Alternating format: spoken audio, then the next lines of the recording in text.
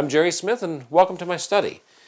You've probably all walked along the streets of downtown Binghamton near the courthouse and looked up and seen all these beautiful buildings and wonder, who built these? Well, we lay most of the credit to our leading architect of both the 19th and early 20th century, and that would be Isaac Perry.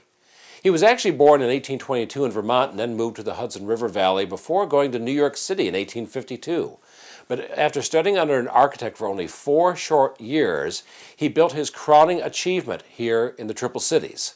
He was hired by Dr. Turner to build the castle building at what became the New York State Inebriate Asylum, the first place in the world to treat alcoholism.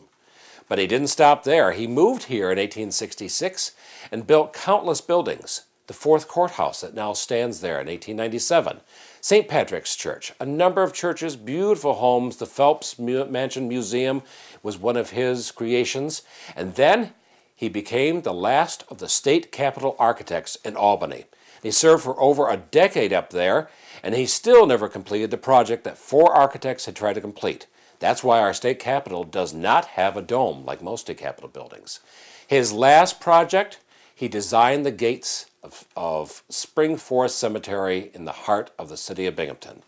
And ironically, his death occurred a few months later, and his was the first funeral to pass under those completed gates. But we honor Isaac Perry with all the beautiful buildings that still stand in our community.